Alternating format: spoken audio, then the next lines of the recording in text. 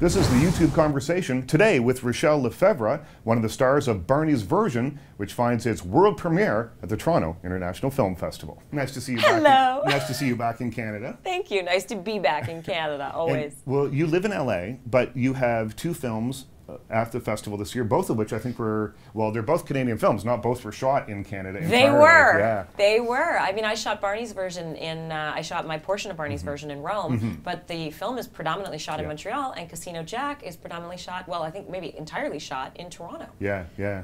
Tell me a little bit about working in Rome. And I was just there a few months ago, and honestly, the traffic blew my mind. Everything was so hard to get around. It's a very bustling, alive, happening city. What was it? Did that create challenges for you guys shooting?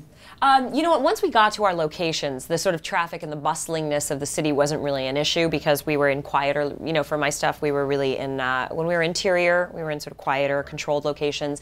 And then when we were outside and like in the cafe scene, you know, and having dinner at, you know, 4 in the morning, that was perfect. Right. You want that energy. So I think it fed the film.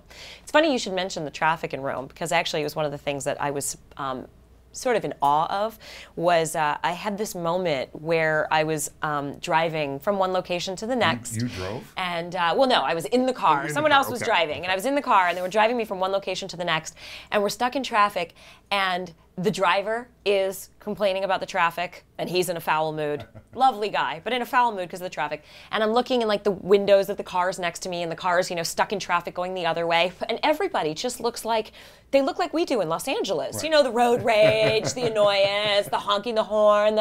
So I'm stuck in this regular vibe traffic jam scenario. And I look out the right of my window, and there's the Coliseum. And I'm like, oh my God, this is so bizarre. And I feel like I want to like get out of my car. I wanted to get out of the van and honk the horn and make an announcement and be like, Romans! It's okay. You see to your right, if you look to your right, you will see the ancient ruins of the glorious Colosseum. And, you know, it's like you're stuck in traffic, but look what's there. And it was so funny how for them, it's just the city they live in. It's just the everyday. And a traffic jam is still a traffic jam, Colosseum or no Colosseum. Even though on the other end of that traffic jam, they're probably going to get to eat the best tomatoes in the world. They're going to get all that stuff. You're a foodie, I know. Drink the best wine and eat the, I forget what they're called. Paul will tell you because he's the one that ordered them for us all the time. But they have these like fried artichokes in this olive oil that we started every meal with, which is just like, yeah, that's what's waiting for them at the other end of the Coliseum traffic jam. And yet there they are. Like, it's a universal language, the traffic jam. You're a foodie. I am a total foodie. Yeah, tell me, what would a typical sit-down, we'll get back to the movies in a second, but I'm a foodie too, so I want to ask you about that. Well, a typical sit-down, so I come to Rachel's house for dinner, what do we eat? Well, first of all, you come to Rachelle's house. Rachelle's house, I'm sorry. Because it's a French name, because I was grown up in Montreal. I was grown up in. You were grown up in Montreal, where they named me Rachelle. What would you have? You know, I actually am really big on seasonal ingredients, and that's one of the things I have the luxury of living in California. It wasn't always like that, and I now have a real affection for the kind of cooking in any restaurant that I go into, the kind of cooking that embraces getting what is locally sourced and what is actually in season. And this is one of the things I loved about filming in Rome, was their appreciation for something, a small amount of something done incredibly well. They don't eat pasta like we do. You know, like an American portion of pasta is like for 6 people. They put it in front of you and you're like, I don't know. And and when you go in Rome, you know, it's all handmade pasta, and if you're eating lasagna, you know, you get like a small little bit of it and you get a few forkfuls of spaghetti, but it's enough, and it's really gorgeous olive oil. And Paul and Scott and I, Paul Giamatti obviously and Scott Friedman, who are in the film, all of us when we were out trying to find our characters and roaming the streets, roaming the streets of Rome till 4 in the morning. That's the kind of food we were eating and drinking wine and sort of finding our vibe in that environment was really an incredible thing because it influences what these characters would have experienced You Well, know? tell me a bit about Clara, because we know certain things about her. There's a scene where your father comes in and he kind of gives us a little bit of backstory.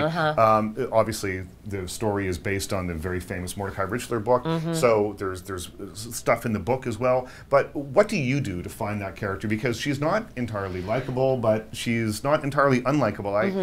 I'm not sure how I feel about her. In fact, maybe I'm a little conflicted about Clara, because I think that she was troubled, but I'm not exactly sure why. I love you so much right now. It made me want to hug her a little bit and go, everything's going to be okay if you just... I so love you so much right now, and I actually got a little welled up, because when if you're saying that's how you felt about her, there's a little part of me that's going, oh my God, I think I might have succeeded a little, which I never really feel. Right. But you've sort of just described exactly what I was trying to convey, and I think that's how Barney feels about her, which is that you know, I have these short scenes in which to bring to life a character. And make an impression in a long movie. And make an impression in a long movie. And you have to make an impression because it kind of sets the tone for this sort of tragedy of Clara follows him and kind of haunts him a little throughout the film.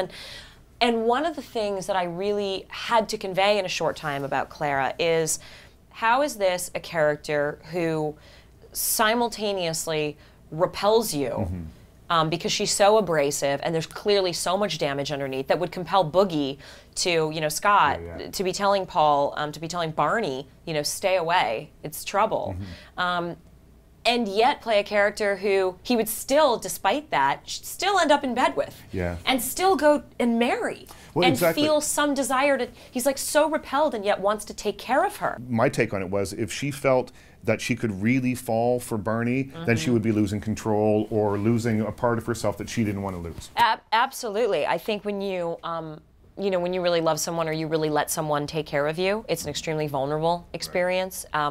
And what I got from the book, from the book, and then had to try to put in, you know, in this screenplay that Michael Conovis has crafted so well, was the idea that I think there's a lot of, you know, Claire, there's a lot of shame involved in, you know, Clara. Thankfully, I didn't have to, it wasn't my job to convey her past, because thankfully then Saul Rubinek comes in and does this beautiful job in a 5-minute scene. In a 5-minute scene, and sums up everything that she went through and really gets it across, and I love that scene. So I didn't have to explain all the reasons why Clara was damaged, because that gets taken care of later. What I did have to do, though, I think, was there's a certain amount of shame and embarrassment. I think there's a lot of it, actually, when someone endures what she endured and is mentally ill in whatever level, on whatever level, and that she has to deal with that and then try to find a life where you're so damaged that you want somebody to take care of you and you want somebody to make it right, and you want that, but you want it without having to reveal the things that happened to you because they're humiliating.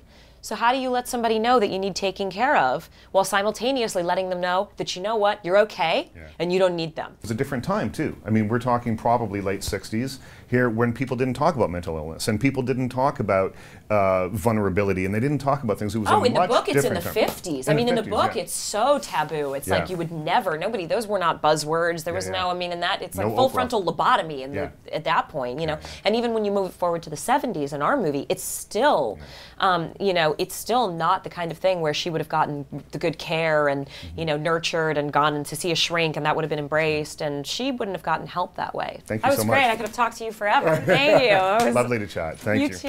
Thank you.